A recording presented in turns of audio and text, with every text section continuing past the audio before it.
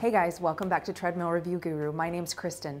Today we're going to take a look at the Sole F85. So the new 2021 model has some really fun upgrades, including a 10-inch touchscreen with 7 preloaded apps that allow you to access YouTube, Netflix, CNN, and some news channels. So you got some really fun options on this. We're going to dive in and take a closer look at who this is best suited for, the overall construction, and the functionality. So let's take a look.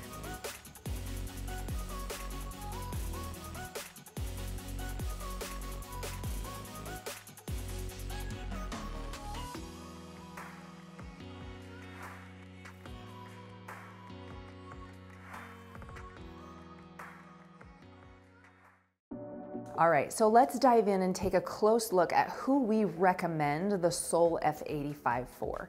This is a very sturdy machine. Sole builds things that have high construction, they're very durable. It also has a 400-pound max weight capacity, which is significantly heavier than comparable treadmills in this price range. So we recommend this for large, tall users and people who are looking for something that's really solidly built. It also has the new 10-inch touchscreen with some external apps. So we get questions all the time as to whether or not a touchscreen will allow you to access the internet. This one does not allow you to access the web directly, but it does have preloaded YouTube, Netflix, CNN, ESPN, and then ABC News, CBS News, and NBC News. So you got those 7 preloaded apps. You have to have your own subscription, like to Netflix, for example, to make it work, but they're already on there, and so you can watch videos if you want to, check out ESPN, watch the news, so you do have that, and we really like that if you're one of those users that wants to be able to do something besides just watch video content training. So it's great for that, and it also folds up. So even though this is very durable, it will fold if you have limited space, so we recommend it to people that need something that folds. We probably don't recommend it if you're looking for extensive video training. So because it has the preloaded apps, you've got a lot of options, but it doesn't have a lot of video content as far as training. There's no running, hiking, outdoor videos that you can watch. It doesn't include strength training, combo classes, things like that. So it does have preloaded workouts, but they're pretty standard. So that's something to be aware of. And it also has a relatively simple console. So aside from the 10-inch touchscreen, that console's a little simple and doesn't have quite as much tech or other things as you might find on like a Nordic Track treadmill. The cushioning is also somewhat moderate. So I wouldn't say it has minimal cushioning, but it doesn't have excessive cushioning. So if you're somebody who really needs some joint impact support, probably not the best machine. It just has moderate cushioning. So let's dive in and take a closer look at the overall construction. So as I mentioned, the Sole F85 has really impressive construction. It's one thing about the Sole machines that I'm always impressed with. They're durable and they use really quality components. So for example, one thing that most users don't pay attention to is the roller on the belt, right back here at the end. And a lot of times we'll see rollers on less expensive machines. They might be 1.9 inches in circumference. 2 inches is kind of our recommended standard. On the Nordic Track incline trainers, you've got 2.5-inch rollers. These actually have 2.75-inch rollers. So they're some of the largest rollers that we see. And that makes a difference because the surface area of the roller, the more surface area it has, the easier it is for it to move the belt along smoothly and evenly. It requires less tension. So it's better on your belt and it's actually better on your motor. So that is something that we like, and those are right down here at the end. It also has a very thick 2-ply belt with nice texture on the top. So once again, maybe something that not everybody's gonna think about, but it will make a difference in the overall durability and the feel underfoot. It has a 4-horsepower motor, so this is an impressively powerful motor, and it's extremely quiet. So I'll demo that for you in a minute, but this is one of the quietest treadmills, both when it's inclining and declining and also just when the motor's moving the belt along. You've got a good walking surface here. It's 22 inches wide by 60 inches long. So pretty standard for a folding treadmill, but it does give you a lot of room. One thing I sometimes have an issue with on the Sole machines is they do have a little bit of a larger motor hood. So one thing on the Sole machines, you would just kind of want to step back a step or two just to make sure that you don't accidentally kind of hit that motor hood with your foot. So one minor thing, the side rails are plenty wide. They can get a little slippery. They have just a little bit of a slippery texture and not quite as much grooves and texture that you might find on another machine, but typically it isn't a problem. Another thing that I do like on this, it doesn't decline. It inclines to 15%, doesn't decline. So you don't have that decline option, but it keeps your step-up height really low.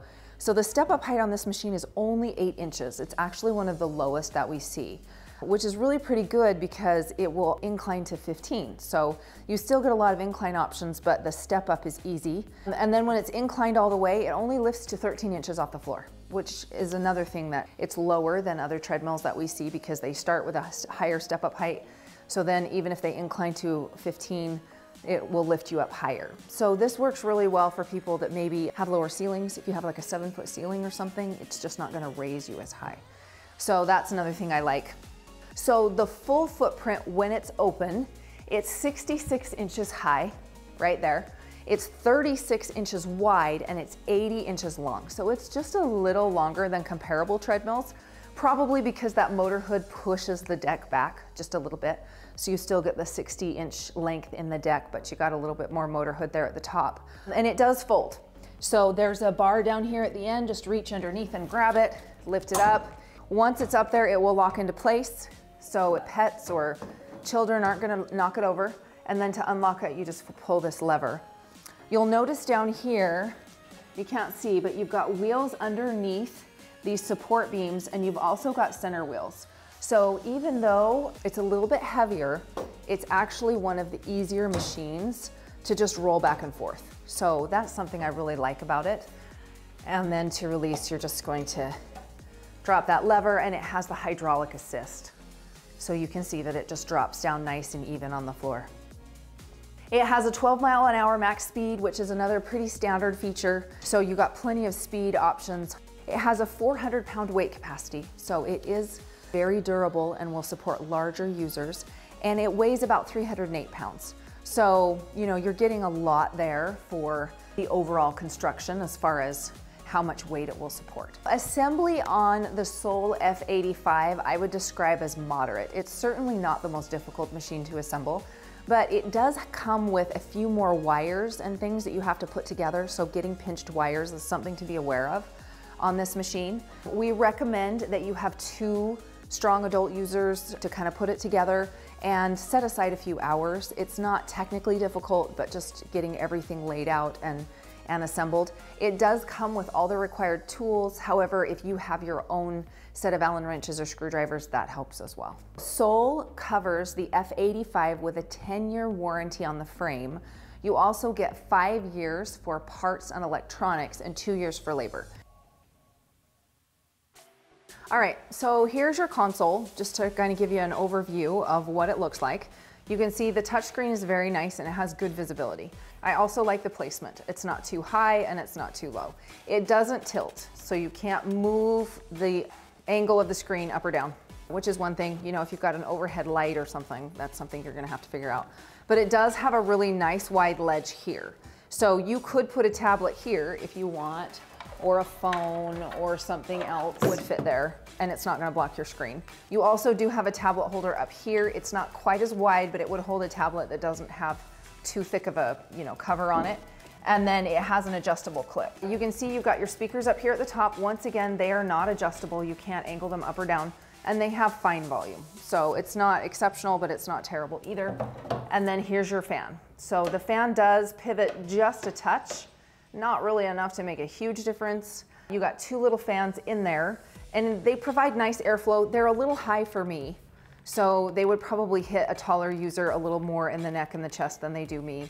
They kind of go over my head. So that's just something to be aware of. And then you've got 2 storage pockets here on the side, which would hold a phone, a water bottle.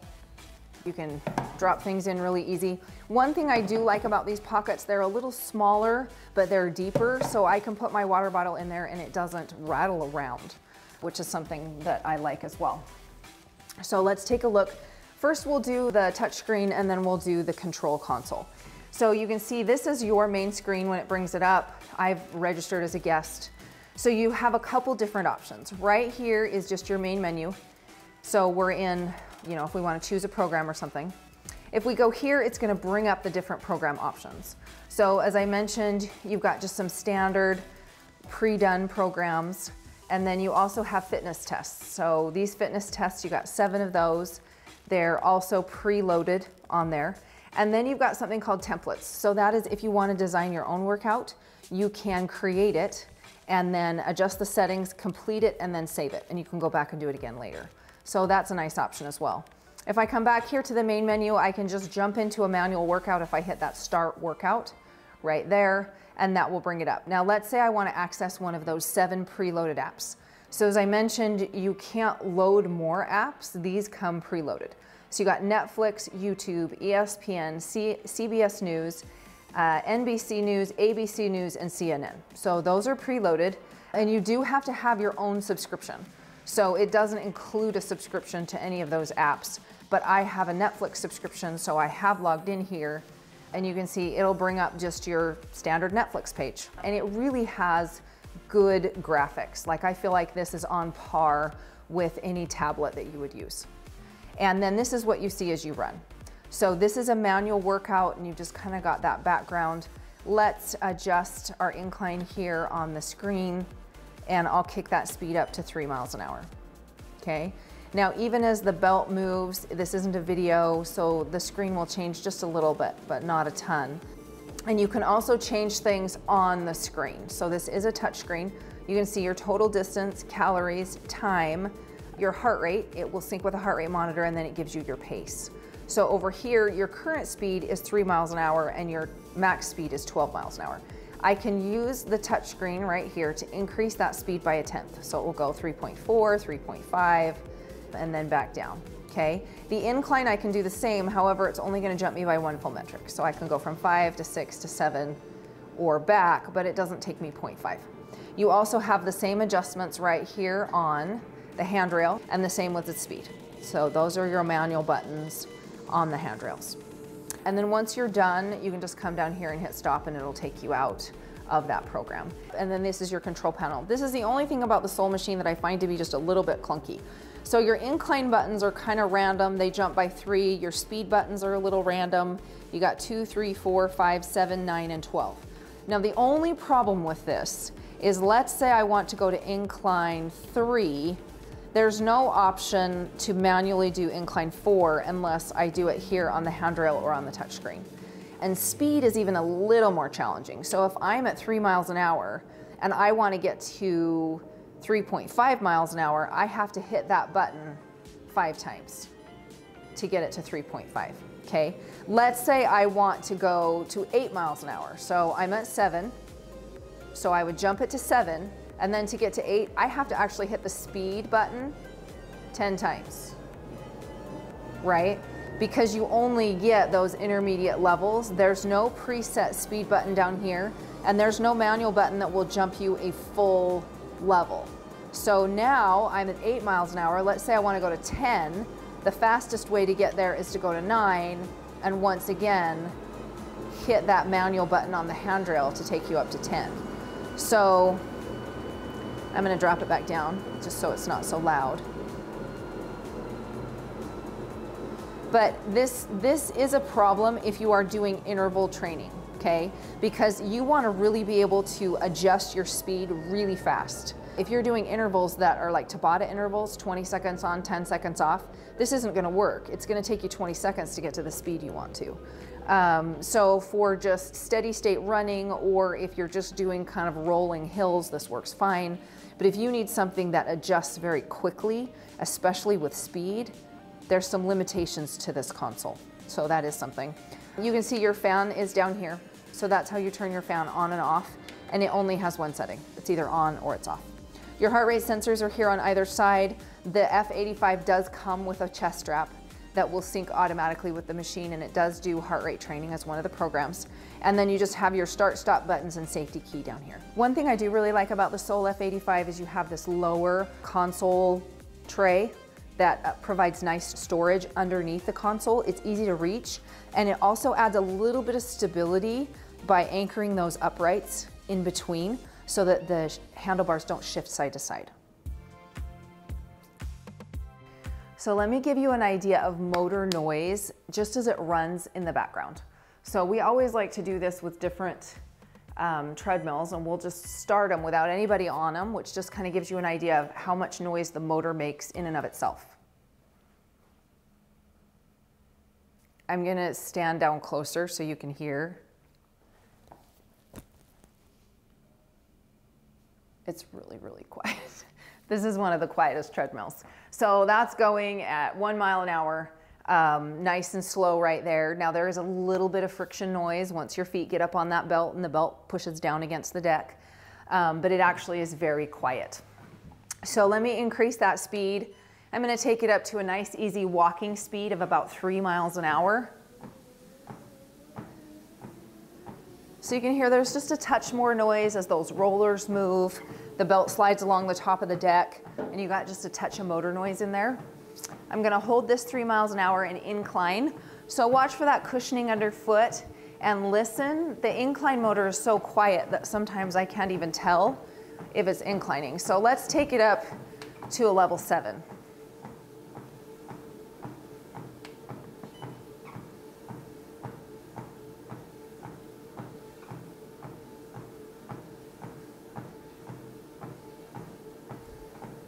So you can see that lifts nice and smooth. I don't have to hold on to the handrails.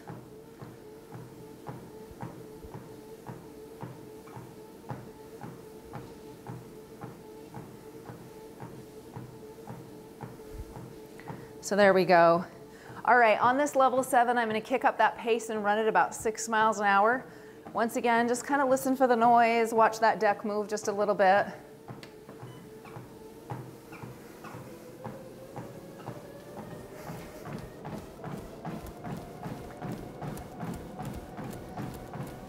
So still pretty quiet. You got a touch of foot noise, but that's kind of it.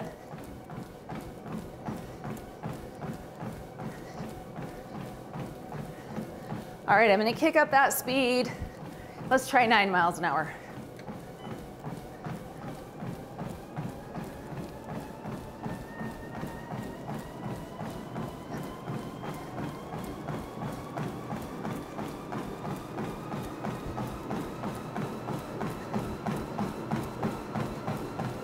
So as you can see, you got a lot of speed and power in here, and it's very quiet.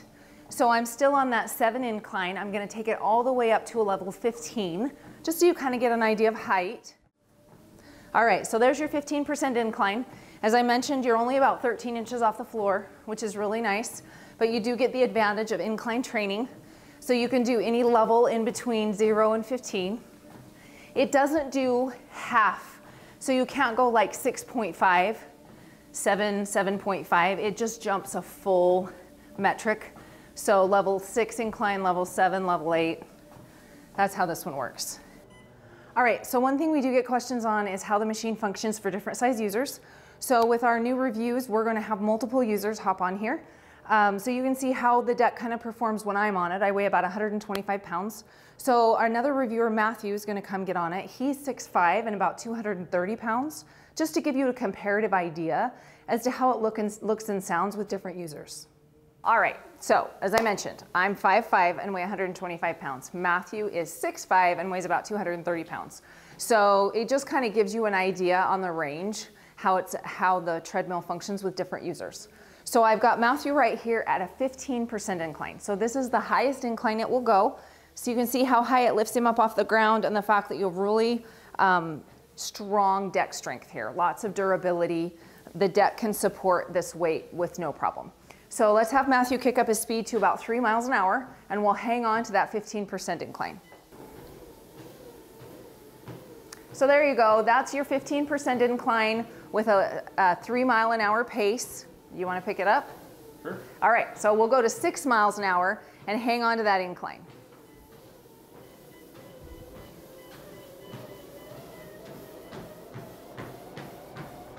So there you can see the travel underneath the deck. That's your cushioning, right? That's how much the deck travels to absorb the impact from each footstep. So you really do have some nice cushioning up underneath the top end. All right, why don't we have you drop it down to like halfway, 6 or 7. So he can run while the deck declines and it can support his weight just fine. We're dropping down to a level 7. All right, do you want to pick up your pace just a touch? Sure. What do you want to do? 9. Okay, we're going to do 9 miles an hour.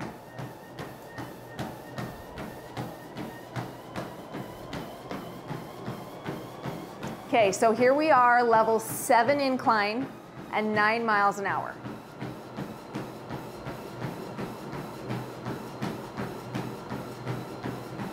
Very solid.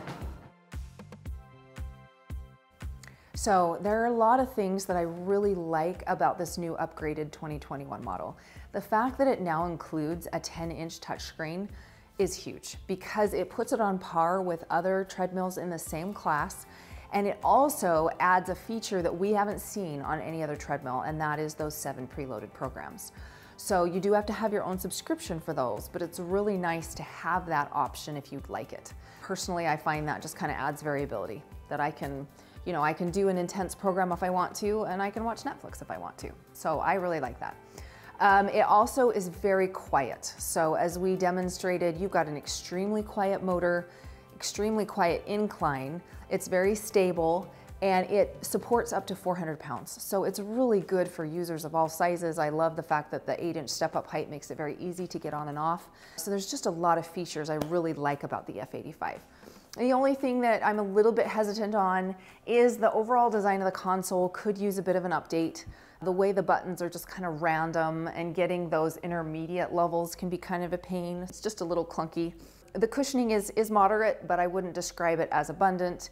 And it does have just a slightly larger footprint. So even though it folds up, it extends about 8 to 10 inches longer than a treadmill with the same walking surface. So just a few things to be aware of. If you'd like to read my full written review with details and pictures, check us out at treadmillreviewguru.com. For current pricing on the 2021 F85, click the link below. And if you liked our video, as always, make sure to subscribe and give us a thumbs up. We would love to hear what you think, so comments are welcome. My name's Kristen with Treadmill Review Guru, and we'll see you again soon.